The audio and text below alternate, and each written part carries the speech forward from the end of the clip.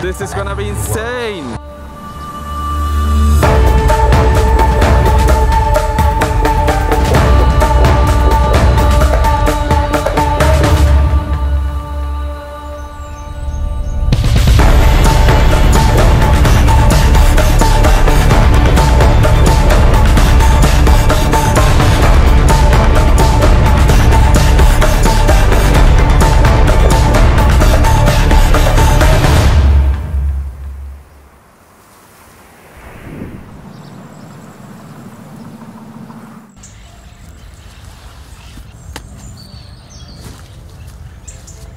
If you move to Madrid, you will see that Spaniards take their sports very seriously here. From football, going through paddle to cycling, there's sport for everyone here to enjoy in Spain. So today we'll go to the stadium to watch live something very, very special. The best tournament in Europe, the best team in Lithuania versus the best team in Spain, the most popular sport in Lithuania versus the second most popular sport in Spain. What I'm talking about?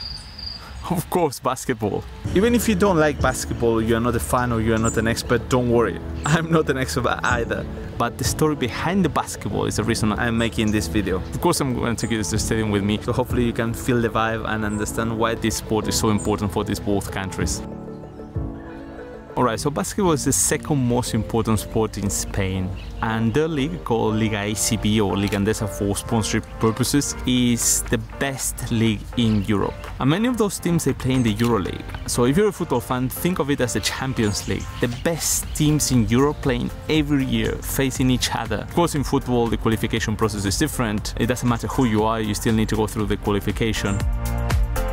And in this EuroLeague, there's 13 members that they don't need to qualify every year, they are just there. As expected, both Real Madrid and Barcelona, they have basketball teams and they play in the EuroLeague as well, and they are quite successful. Especially when it comes to Real Madrid, they won 10 times the EuroLeague, so this is insane. It's so difficult to win the EuroLeague, it's such a big achievement. When it comes to the country level, Spain has also been super successful over the years. In fact, they're ranked number 2 in the world, only after the USA, of course. But they won 3 Olympic silver medals, 1 bronze, and many other titles. And the most successful player, Pau Gasol, he played in the NBA, in LA Lakers, and he won twice the championship. And all this success obviously inspired a lot of new generations and some existing players to raise their level. And basketball became even more popular over the years, and Spain became more and more successful. But what about Lithuania? Well, basketball in Lithuania is something very, very unique. Truly the #1 sport by a mile. Don't be surprised if Lithuanians, they say that basketball is like their second religion. How is it possible that a country with less than 3 million people is so successful, and why is so popular? Okay, so disclaimer first. My wife Christina is Lithuanian, and I've been traveling to Lithuania for many, many years.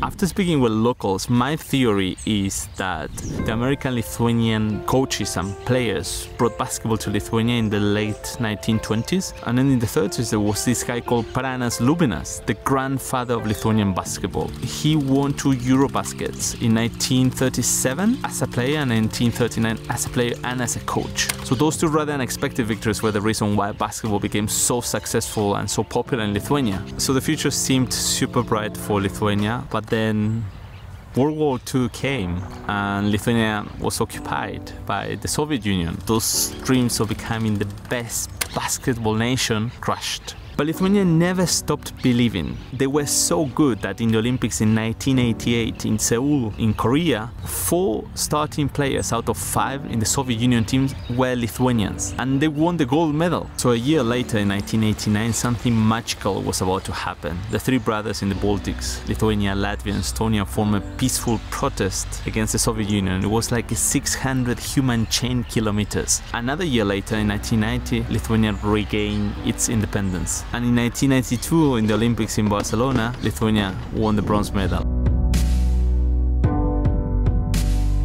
Imagine the Lithuanian people what they felt. It's just very hard to explain, I can imagine. So if you haven't watched yet, I made another video explaining why Lithuania is the most underrated country in Europe, but there's also a very good movie explaining this called The Other Dream Team. And Dream Team obviously because Dream Team in 1992 everyone thought it was Michael Jordan, Magic Johnson and all the real Dream Team in the US who ultimately won the Olympics, but the other dream team in this case was Lithuania. So from my perspective, that's the reason why basketball is so important in Lithuania. It's much more than basketball. It started as a sport and then it went beyond that. One last thing, don't ever call Lithuanians Russians because they have their own language, their own territory, their own freedom.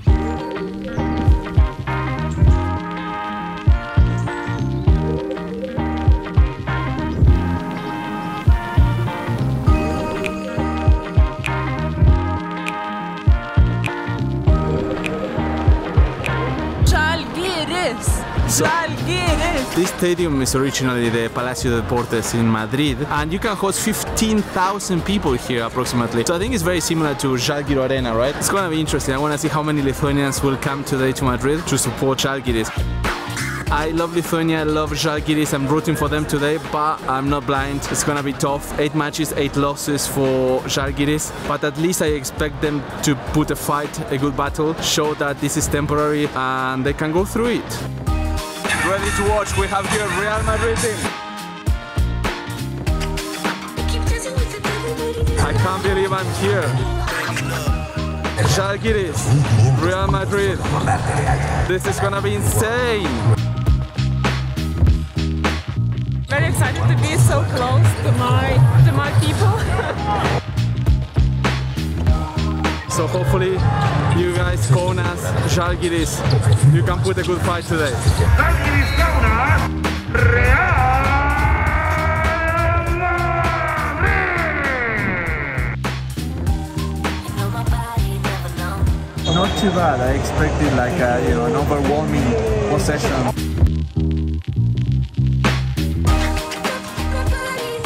They're still in the game. They're putting a top fight. Real Madrid 75, Žalgiris Kaunas 70. So I think anything could happen. Real Madrid 95, Žalgiris Kaunas 82. A good battle, at least for 3 quarters. They were very, very close. At some point it was only 3 points gap.